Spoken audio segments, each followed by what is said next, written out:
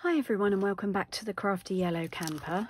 I am going to show you another new product today from the July to December mini catalogue, and they are these lovely snowflakes. They are actually called Wonderful Snowflakes. They are die cut, ready to pop out from this really lovely sort of pearlescent paper. Hopefully you can see that shine. They come, you get 12 in a pack, and they come packaged between, no, you don't get 12. Sorry about that, guys, if I've just made you feel a bit seasick. I just had to get rid of my low battery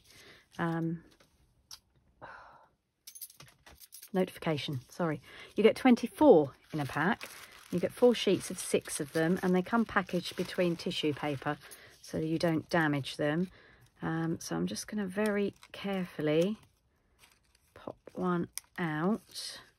They don't just fall out, they are attached, so you do have to very gently wiggle them out. I probably should have done this before I turned the camera on, shouldn't I?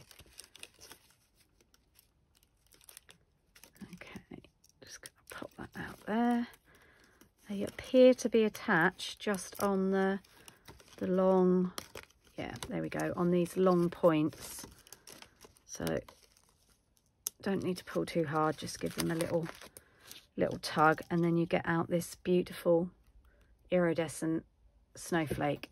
Okay, so for our card today, we're going to use some more of the Lights Aglow paper, just purely because I like it so much, and it is quite a good value pack actually. You do get quite a lot of paper for your money.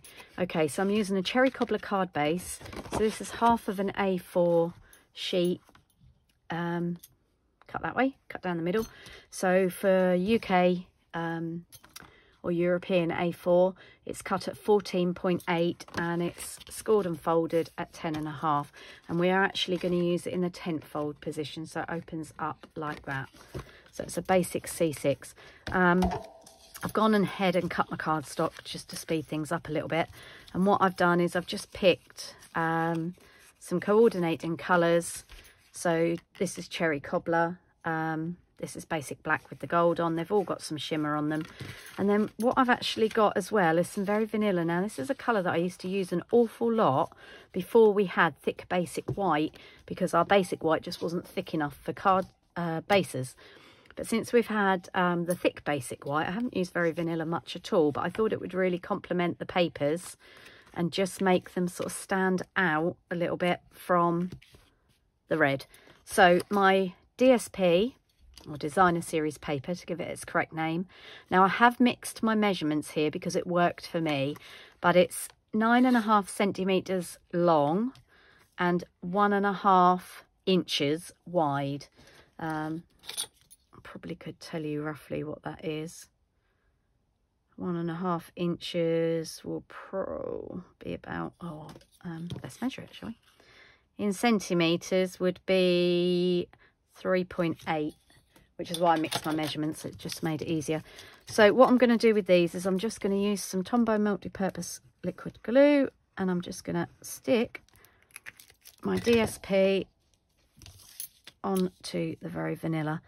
And the very vanilla, again, I've mixed my measurements because it worked for me, and this is cut at 1 3/4 wide in inches and 10 centimeters long.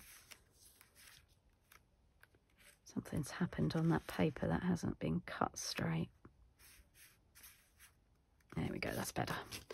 Yeah, so I've got 2 that are cherry cobbler coloured and 1 is the basic black, and they've all got the shimmer on, but you could use any of the colours in the DSP pack. They'd all work, I think.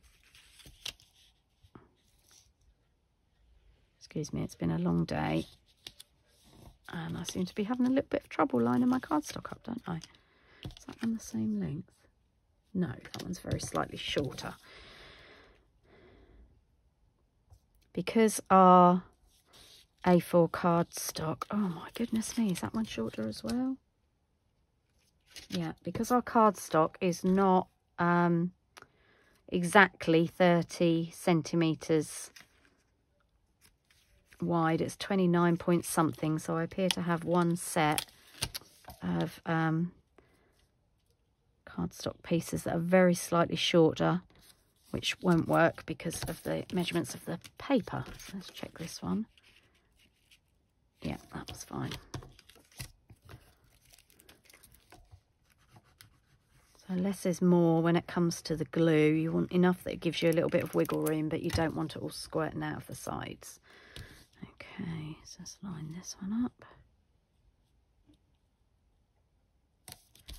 Okay, and then what I'm going to do is I'm going to space these equidistant on the card front itself, like that. Okay, so we've just got that little bit of border which just distinguishes. Otherwise, if you were to stick particularly this one straight onto the cardstock base, it just would blend in, and probably this one as well. So for this, we're going to raise these up a little bit. So I'm just going to add some dimensionals to the backs. Now, I'm a bit tight with my dimensionals, so, and I fully intend to give this card by hand and not send it through the post. So I'm only putting 2 on the back. You could go with 3, I suppose. If you were going to need to post this card, I would suggest that you stick these panels down with glue rather than dimensionals, because you might end up with the recipient having to pay an extra charge for their card if it's too thick to go through that letterbox thingy that they use. Okay, now I've got 2 reds and a black, so I'm going to put my black in the middle. That's just because that's my thing, is to have them sort of matching, but you could just do them in whatever order you want. So I'm just going to try and make sure that that's spaced and is straight. And then I can come in with my other 2 each side. You could start from the left-hand side, but you might end up far too far over and then no room for the one on the right. So it just works a little bit easier if you start from the middle and work your way out. I tried to decide if this one that looks like mermaid scales had a right way up, and decided for me that that's the right way up. Oh, and that's not straight.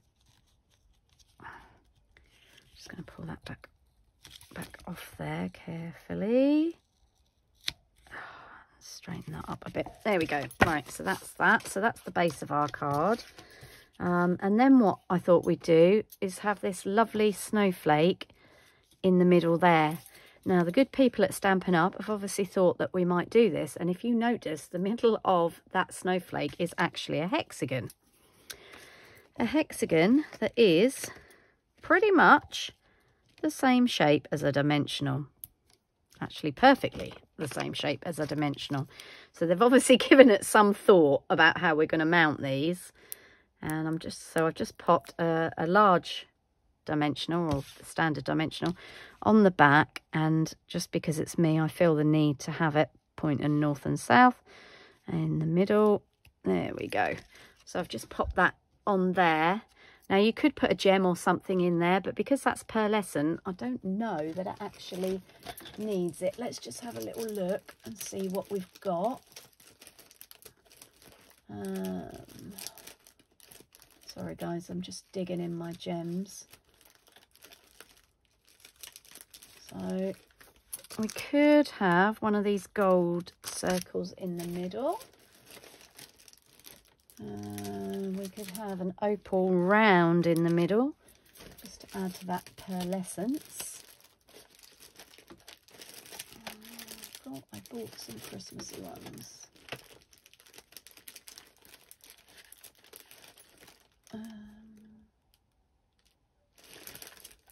Yeah, well, I thought I bought some Christmassy ones, but I don't actually know. Here we go. We also have the red and green. They're called red and green adhesive back pearls, but bizarrely there is also a gold and a blue. So let's just have a little look. I think these might be a little bit small, so the red is hiding under there. And I think, oh, flicking them everywhere now. I think that red, yeah, that's way too small. So although they're very pretty, and you could maybe put a line of them down here or up here, I think what we're going to do is go with either these brush metallic adhesive back dots or the opal rounds. I'm sort of leaning towards an opal round actually, but should we have these just to, who knows, let's take the strip out and have a little look. Okay, so we can either go a gold opal round to pick up the gold there, or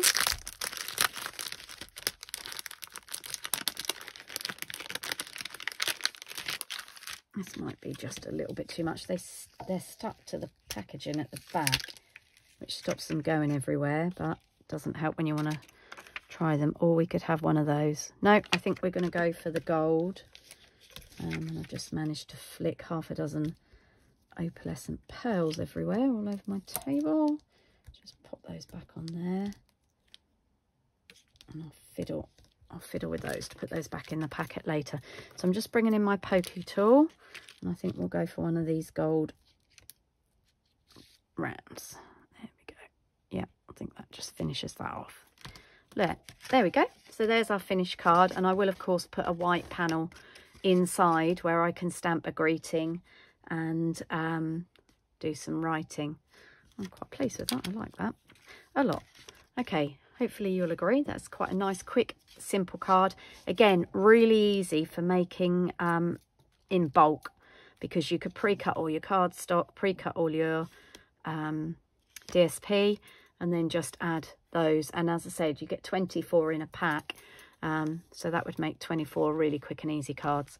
Okay, that's it for me for today, and I'll see you again soon with another video. Thanks for watching and happy stamping. Bye for now.